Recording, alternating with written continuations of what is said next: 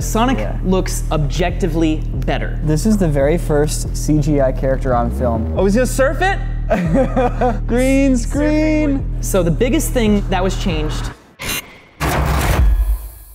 Thanks to Trade for sponsoring today's video. Stay tuned to the end so you can find out how you can save 30% off your first coffee. Hi, welcome back to another episode of VFX Artists React. We have a special emergency segment we had to do because the new Sonic trailer just dropped. And you know what? VFX Artists React was born from the ashes of the old Sonic trailer. That looks disgusting. So let's do it, guys. Sonic looks objectively better. Yeah, he's I cute. agree. Look at those eyes, man. It's all about the eyes. They were all beady before. It feels more appropriate. Like he's a cartoon character. Right? Remember his teeth? Remember his human teeth? He was also just so emotionless, and now he actually has emotion. Yeah, he's goofy. Yeah. They've shown a lot more of the movie in this trailer. The first trailer is lacking a lot of the humor and just like quirkiness that this one has. So should we get out of here? Yeah, time to go. Dude, is she Totally. dead? Just like impaled with a Just like, so the biggest thing that was changed were the eyes. And they're more expressive, but they also dialed back the fur. Yeah, actually, I noticed that on the Significantly. mouth. So if you look at this before and after, which is a pretty amazing photo in and of itself, Oh my God. That's what we were dealing with? you'll see he still has like the fur going up and over his eyebrows here, but in the original design, you can see all the highlights, the individual actual hairs specifically are catching light. Technically, they're quills. Oh, okay. Fair enough. They also gave Sonic actual gloves versus just white furry Yes. hands. Big, overly exaggerated sized shoes and socks. The other thing that stands out to me, the green of his eyes. I wondered if you were gonna mention it. The green of his eyes is way more saturated than the most saturated green that's in the scene. It's less saturated now. It's less saturated and it's a little bit warmer. Look at the tone of the green of his eyes, the green on the rubber bands, but they're all in the same color space. In fact, the most saturated thing is his blue, and even then the blue kind of rolls off to a desaturation as it gets brighter towards the edges of his head. And it's much more accurately mimicking the color response of the camera. You need to obey the physical rules of your camera with your CG footage if you want it to look real. So when we broke down the first Sonic trailer, we talked about the bloom from lightning. That blue glow from the lightning, the camera would never capture it like that. Even though the camera's exposed way down to the point where the clouds aren't even white, there's still glow coming through that electricity, which you wouldn't get. So bloom happens when a light is so bright that it diffuses as it goes through the lens of the camera, and also as it hits some of the other elements as well. It's like, if we look at the old Sonic the Hedgehog trailer, there's a ton of bloom on that lightning. Now if we look at the new Sonic and we look at that lightning, the bloom is brought way more down. So the lightning is bright, but it's not like it's any brighter than the sun or the sky that's giving us brightness behind it. In fact, you can kind of see the lightning over the sky right there, and it's just a little bit brighter than the sky. On top of, recreating Sonic himself, I do think they ended up probably having to scrap all of the original animation.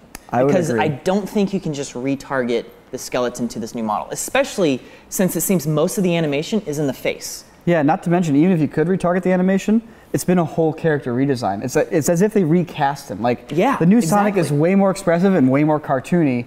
And you can't just, your old animation, if it's not cartoony and that expressive, it's not just going to transfer. A lot of people online were kind of concerned that they're having to redesign Sonic. That means all of these artists are going to end up being overworked, trying to crunch, and they have to scrap everything.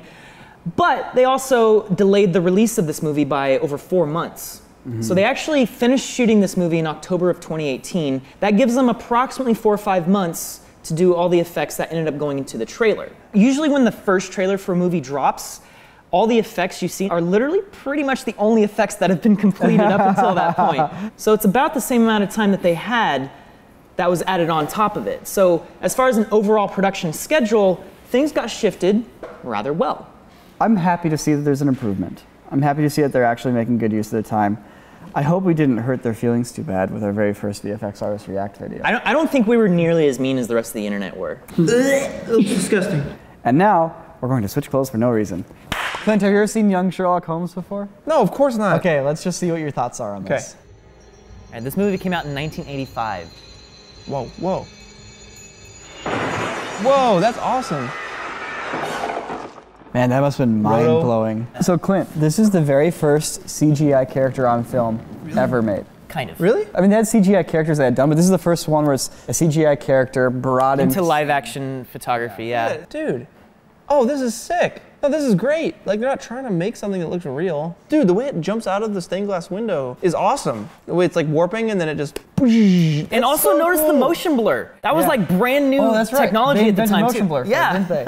And it was all just through coding. They're like, frame here, interpolate everything in between and blur it out. Look at that, it's got shadows. It's got, Yeah. It has shadows and The everything. shadows, they weren't able to render the shadows back then. They didn't have any sort of system for shadows, so those shadows were actually hand animated into the scene. This was a groundbreaking visual effect at the time. This was actually pioneered by Dennis Muren and John Lasseter. Dennis Muren, who is a legend of visual effects, he has the most Academy Awards of any living person on the planet. Wow. He's also the first visual effects artist to ever receive an Academy Award. And John Lasseter is the man who went on to found Pixar. Exactly. In fact, this scene right here, they spent 6 months working on the 10 seconds of footage you see of the stained glass man. They pioneered a whole bunch of new rendering techniques. They actually like sculpted some of these pieces in clay and used a Polyhedronus 3-space digitizer. It's basically a wand that you basically move it through 3D space and it records point coordinates. Like a photo scanner thing? It's a super rudimentary version of that. You're literally just getting coordinates though. Because back in the day when they're doing 3D animation, like there was no Autodesk, there was no Maya, there was no Cinema 4D, there was no Blender. What the heck did they do? They literally made it themselves. Like they're using raw math. Yeah, they're doing like coding for this. So Oh my God. You had to sit there, do the math for all the translations of all the vector points, and then punch it in the computer and wait a while, and hopefully it looks okay. I mean, you can do 3D modeling with a pencil and paper by writing down X, Y, and Z coordinates and plotting them. And that's to the point what they're doing here with that model.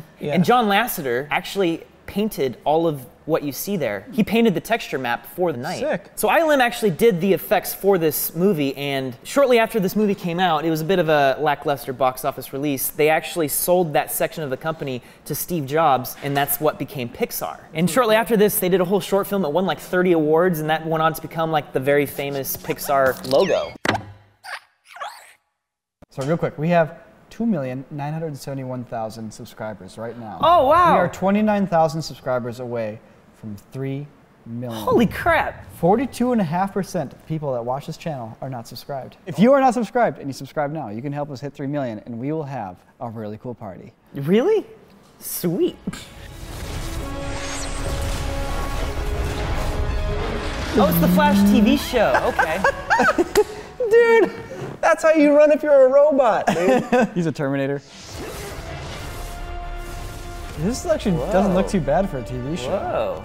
Yeah, Wait, that's pretty cool. Is that all CG? I think that's all CG. I think that was entirely CG. That's all CG right there. Yeah. Whoa, that was one look at the face as usual, but it's pretty sweet. Yeah, it's not This is that pretty bad. sweet so far. Like that one shot was a little ballsy to make it 100% CG, but all the other stuff looked pretty good. The only thing that got me was the camera movement. You have no bounds. You can place the camera anywhere and do anything. Movie magic. I do kind of like the orange glow effects though. Yeah. Right here, you can see the light flickering, casting a shadow all over the place on the windowsill. To have the CG light animated with the flickering lightning really makes the CG look good and brings the scenes to life. But then the second thing is, they have real shots that they have lightning in, so they had to go and paint the light in by hand, and they did a really good job of it. This one, decent looking, not too bad, but this one, when the guy runs up, looks really good with the way the light is cast on the ground and the walls around him. They did a great job blending the light. It casts the shadows nicely. The guy's foot, the Flash's like left foot that's sitting on the ground, still gets a little bit of shadow cast from the orange light, but it's like Oh, yeah, you're right. soft and rounded out well. The super subtle camera shake, just like little, just the tiniest of rumbles. Yeah. Really elevates the shot with a certain amount of energy that it really needs for someone coming out of light speed. So how would you guys compare this to the shots from Supergirl that we looked at like a week ago? This is It's like just leagues like- better. Leagues better. Yeah, this like actually not that bad. But also the filmmaking's quite a bit better too. It's not just about like adding effects onto something, it's also like how are the effects motivated from the filmmaking perspective. So compared to Supergirl, where there's like awkward, reanimated, retimed stuff, the camera's all like doing really cool stuff. The rendering's great. They're using like good photoreal rendering and good like lighting techniques. It definitely feels like there's a bit of a budget priority here. So all in all, nice work, The Flash. I've seen some stuff that's a little on the CG side, but you know what? To do like full CG characters for TV shows, kind of gutsy. I gotta commend them for it. Shows are hard to do visual effects for because the budget is way more stretched out. Lose them! Get him off our tail! Oh, Adventures of Tintin. Didn't Spielberg direct this? Faster, you idiot! Faster! Is that Spielberg? That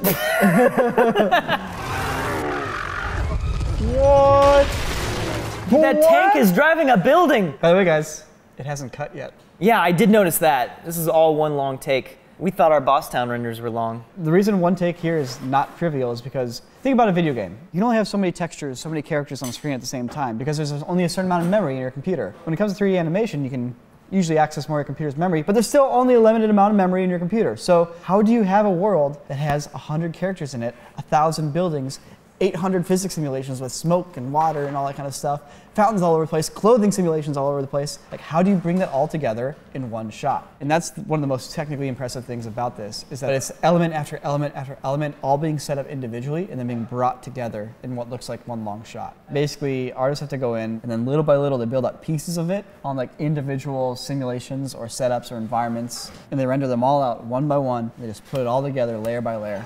Nice work, Snowy! Don't let him go! Here's all the high-level things happening in this thing. We have rigid body physics, aka hard things that bounce off of each other. We have cloth physics. We have soft body physics with the paper. We have feather physics, water, surface water, you have splashes, and you have foam. Foam simulation is another thing that's kind of crazy that a lot of people take for granted. Rag dolls as characters being influenced by each other. We have hand animation and mocap animation that needs to drive physics, but one isn't physics and the other one is, so it's really easy to break things. Curry powder simulation? We have curry powder simulation. Good boy simulation. Good boy simulation. We have exhilarating story simulation. If you guys have a movie that has some cool visual effects, you're like, how did they do that? Go ahead and leave a comment on what that movie is. We'll see it, we'll read it, and we'll react to it right here, because we love reacting to VFX. Wait, is this is the one with the space laser? This is Gears of War. This is Gears of War. Boing. What was that? That was. Oh, the camera's moving and no. Oh, this is the worst. This is the worst. So they're slowing this down, and they're only doing so by duplicating a frame. So you see how it's like move, move, stop, move, move, stop, move, move, stop. What's happening here is you're seeing a slow motion shot, but it's clearly fake digital slow motion because the camera motion itself is still at 24 frames per second, even though the shot itself is at like 18 or 16 frames per second. Oh, what plan does James Bond have here? Snowboard son, triple black diamond. Oh, he's gonna surf it?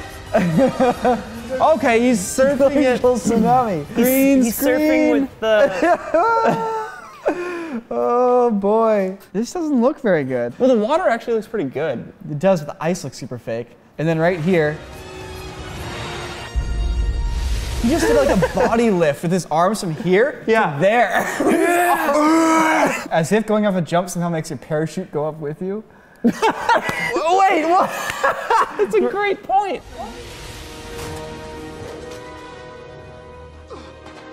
So a couple things that stand out to me visually on this thing. One, the super CG ice, just like blatantly CG ice. CG ice? The shadows are a little weird. The green screening.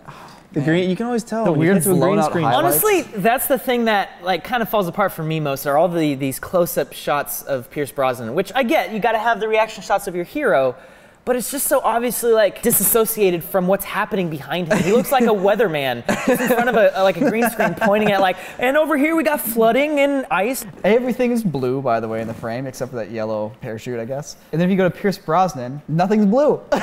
He has no blue light, no blue edge. Yeah, and there's some just awkward light wrap being improperly used. So light wrap, really handy tool, really common tool for green screening. Basically, it's to wrap some light from your background around your actor. The problem is, light wrap only makes sense when something behind you is bright. So for example, the sky should be blooming or glowing, and that should be the light wrap around his arm. But there's nothing bright on the bottom right, or the bottom left for that matter, and we're still getting light wrap. Which just really makes it feel like you're watching a bunch of filters being put on footage in After Effects. So all those blue glaciers and pieces of ice rushing by, especially the bright white ones that are reflecting a lot of light, we should be seeing these colored lights basically whooshing by Pierce Brosnan's face. And all you need to do is, on set, have one of your gaffers take a light and kind of go like this, or like move a reflector around. But there's none of that happening with Pierce Brosnan here. What was the scene we just watched? What was with his legs? Like, he was like gonna land it, and he was like, no, I'm gonna like, and he's like, okay, I'll land it. Like, what? Trade is... All right, guys, we're here to talk to you about Trade Coffee. Now, they sent us a bunch of boxes, and we're gonna crack them open here, and we're gonna tell you about the smells. Well, I got the Chronic Super Dank. Super dank coffee? I got Without the Love. metric Yo, I'm coffee. gonna open this up. I want to actually like smell this coffee. Visual effects artists react to coffee smells. Here we go. How did? Oh. It smelled a little sweet, and then I looked on the side of the bag and it said maple. Reminds me of a library. It's got that comforting, warm feeling. Smells like I'm kayaking through the bayou. So the roasters actually ethically source these beans, and the supply chain is set up in such a way that the money actually makes it back to the farmers themselves. Oh, nice. Yeah. So I'm not a big coffee drinker, meaning I don't really know much about the flavor profiles of coffee. But one of the cool things about this company is that when you sign up, you take a survey, and the company will send you coffees that are tailored to your taste. So whether you're just starting with coffee, or you are very experienced and you know exactly what you like, these guys will send you different types of roasts from different companies that will match what flavor profiles you are looking for. Trade is giving the first 250 people who click the link in the description below 30% off their first coffee. Just use the code CORRIDOR. So big thanks to Trade for sponsoring this video. You guys can check out more about them in the description down below. All right, quick game. Whoever has the bag fall off their head last gets to keep all his coffee. Go. Oh. Clint gets it. No! No! Nico, it's good to have you back. I've been here the whole time. I don't know why I said that. You're the one who went to Texas for 10 days. I know, it's good to be back. Thanks for having me, guys. Hope you guys enjoyed that VFX reaction episode where, you know, I'm just basically just saying stuff and you're never gonna use this footage. Thank you for watching. I hope you are subscribed. If you're not subscribed, please consider doing so. Holy crap, we're almost at 3 million subscribers. If I pause for a second and look back on this year, it's been crazy. So many of you are new people to this channel. Thank you for watching. So many of you have subscribed. Thank you so much. Many of you have commented. Anyways, I'll stop now. It's just been awesome. I can't wait to share more visual effects knowledge with all of you.